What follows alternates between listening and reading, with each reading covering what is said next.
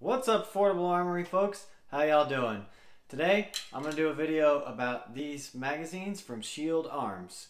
They're for the Glock 43X or the Glock 48, and what's really cool about these is they hold 15 rounds. So without further ado, let's head over to the workbench and we'll talk about them. If this is your first time here, go ahead and click that subscribe button so you'll know when future videos come out. Let's get started. Okay, so here we are at the workbench, and you can see I've got my Glock 43X here. I'm still running the Streamlight TLR6 on there. Running this in an appendix carry rig with a spare mag carrier, and I just pulled this one out of the gun and this one out of the mag carrier. So that's why those are loaded. The Shield Arms ones are not loaded. As you can see, the gun itself is clear. No magazine, nothing in the chamber. Anyway, so what's different about these Shield Arms magazines? Well, you might notice that they have this glossy kind of finish to them. That's because these are made out of metal and not polymer. And that's one of the ways that they were able to squeeze 15 rounds into them. As you can see, it says right there 15, and the factory mags only hold 10. So let's do a little side-by-side comparison here. You can see that the taper is quite a bit different there. You can see a little bit of the differences in the shape, and one thing to note is that the notch is only on one side, so unfortunately the Shield Arms magazines are not ambidextrous.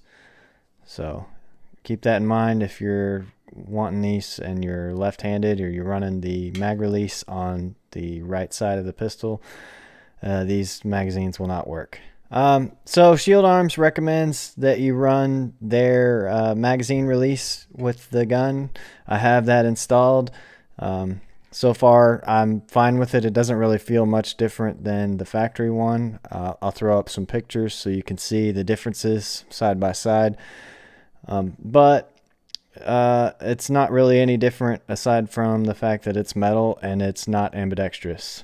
So there you can see it's only going to go the one way.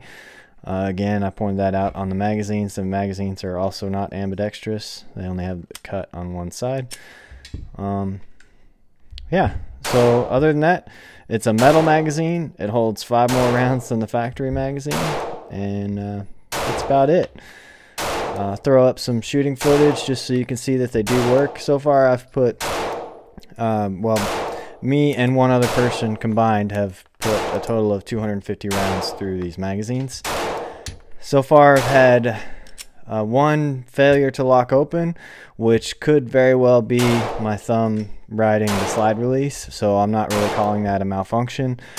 And the other one was the guy I loaned them to. He shoots IDPA, and he wanted to try them in his Glock 48, and he said he had issues with one magazine failing to drop free, and he marked that one, so it would be this one. See, he marked it for me. I haven't had that issue, and again, I have the Shield Arms mag release installed in my gun, and he did not. He had the factory mag release, so keep that in mind. I would say those two failures are very, very minimum and of little concern. I would be much more concerned if they were having feed issues. So if I was getting failure to feeds or double feeds or things of that nature, then I would be a lot more concerned with the reliability or lack thereof of these magazines. So like I said, right now I'm 250 rounds in, and so far so good. So a couple things I want to mention real quick before I wrap this video up.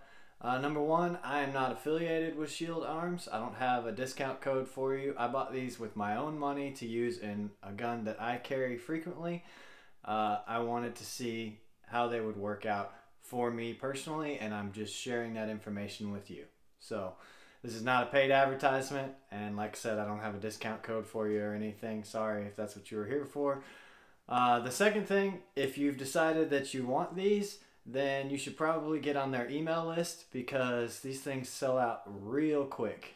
So I missed out on the initial order because at the time they just weren't in my budget.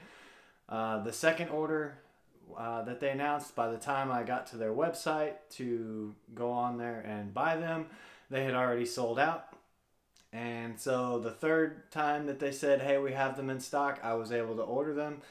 And you could only order them in limited quantities, so that's why I only have 2. I got the pack of 2 magazines and the mag catch together. It was sold as a bundle. I just checked the website yesterday and they do have them in stock right now, so if you want them, go get them. And without further ado, let's wrap this video up. So there you have it. There's my video on the S15 magazines from Shield Arms. So far I like them.